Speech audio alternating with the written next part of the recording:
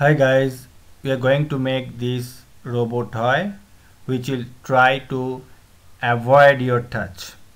If you bring your hand close to it, it will try to avoid it, and if you disturb it too much, it will try to run away. See? It's running away. Now how to make it? To make, first you need to old CD. Now you need to small piece of plastic to close the central hole. So use super glue to stick the piece of plastics there like this.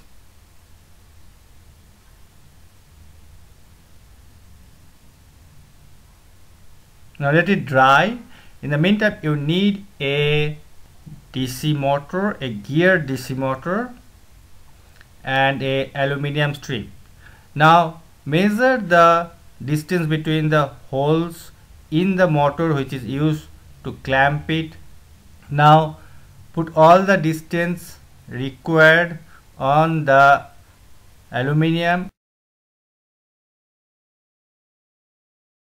and bend it like this. One side the bend is more and one hole at the center, other side the bend is less and two holes both the side. Now find out the center of this CD. Use a scale and find the center, mark it, and using a drill machine or a hot needle make a hole there. Now first fit the motor with the shorter arm of the clamp using screw and nut.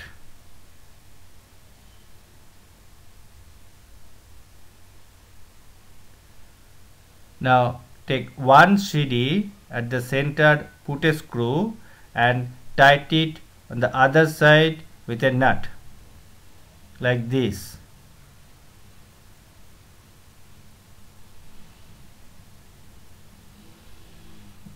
This CD will be a free rotating wheel, so use another nut to fit it with the longer arm of the clamp.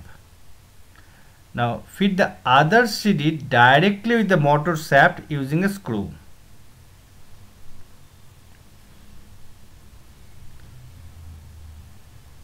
Thus the mechanical structure is ready. Now this is the proximity detector. This is the circuit I have used. Stick that circuit at the center of the clamp.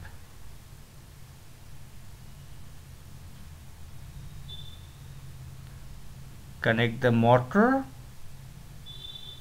Now you have to power up. So you can use two AAA battery. You can use some rechargeable nickel cadmium battery. You can use 3.7 volt LiPo batteries. So let's take the LiPo battery, stick it on the aluminium clamp and power up the circuit. Now when you bring your hand close, see the motor is rotating. Actually this is infrared sensor, so when you bring your hand close, the infrared get reflected back and switch on the motor.